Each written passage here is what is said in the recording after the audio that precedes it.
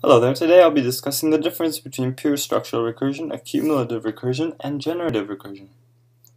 So, I realize I put a typo over here. But, the important thing is we first need to understand what pure structural recursion is. Pure structural recursion says that either a parameter stays the same, or a parameter goes towards base case. So in this scenario, we only have one parameter actually, which is this of numbers. And this of numbers converges to empty, because we see here we always do first, and it always gets smaller. We chop off here the list of numbers. We continuously chop it off, make it smaller and smaller and smaller until it becomes a list of number, and that's when it's going to stop. If we want to add a constant multiplier, we could have a const here plus first const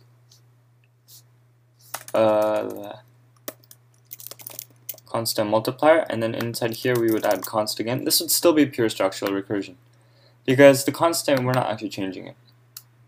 Now, accumulative recursion means you accumulate the answer somewhere in one of your parameters.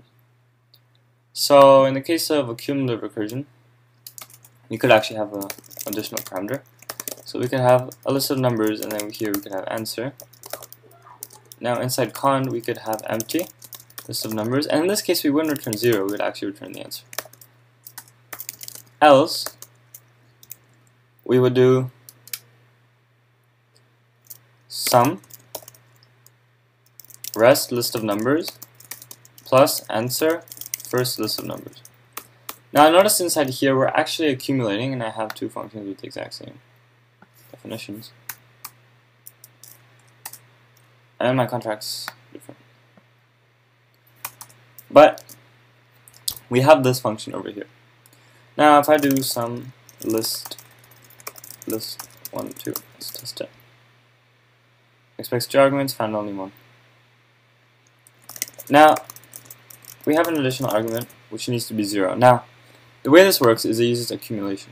So we have our base case, and notice the base case before was 0, but in this case we're actually outputting this variable. Here we're doing sum, and we're going towards a base case here. But our second parameter is actually growing. It's not staying the same or divergent towards base case. It's actually growing each time. So in this case, we're actually adding the first element in here. And you have to spend some time visualizing this, but this is what it's called accumulative recursion. Accumulative recursion says that it's kind of like pure structural recursion, but you generally have 1 or 2 parameters that accumulates the answer. And you get what's known as subproblems. You get a subproblem each time. So in this case, we actually store the value of the subproblem of the sum of the list so far. In this case, we actually store it. So when we do summation of 1, the first item, we have the sum of all the items until right before 2. When we go one more step, we actually get slightly more, and so on and so forth. So you always go towards closer and closer to the case. So I hope you guys enjoyed this tutorial on accumulative recursion. If you have any questions, ask down below. And I will be covering generative recursion in the next video.